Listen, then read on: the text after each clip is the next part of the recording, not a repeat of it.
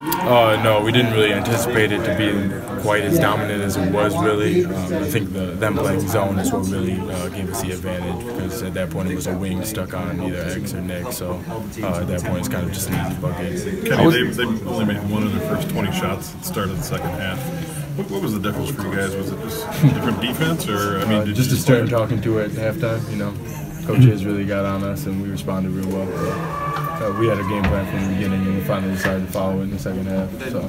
Do you sense that frustration from them? Is that the going? They're not getting any buckets going in and you're kind of pulling away? Yeah, I mean, I don't think that's the first team we felt that really got frustrated with our defense. And, you know, that's just uplifting as a team to kind of physically see the frustration. It just makes you want to keep going and just keep pissing them off, really. You think you found something with your passing this game? 7 assists? Almost got that triple-double? Yeah, I mean, I wish it could have been a couple more, but I don't know. I feel like I've been passing already pretty well this entire year. So I just had some guys make some shots and lucky buckets, whatnot. So hopefully keep going. How big of a win is this for you guys, getting to 2-0 in Big Ten play and beating a top 25 team?